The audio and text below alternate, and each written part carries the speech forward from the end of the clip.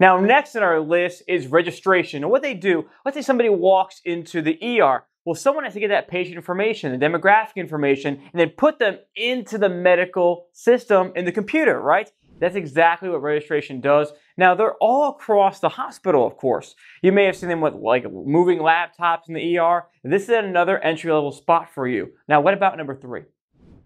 The patient transporter. Now, what patient transporters do is to take patients from, let's say, for example, the ER to their bed upstairs to be admitted to the hospital. Or what if someone has a special test that needs to be done? The patient transporter, right? If someone is moving up in the hospital or down the hospital, a patient transporter goes sometimes by themselves when they're moving the patient, when they're, like I say, a non-emergent fashion. In other movements, it could be more critical movements, there'll be a medical team with transporter, but somebody has to move the stretcher.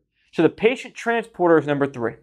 Now this one's quite interesting. Number 4, we're talking about stocking medical equipment in the hospital, but I'm also talking about delivering medical equipment to people's homes and setting it up.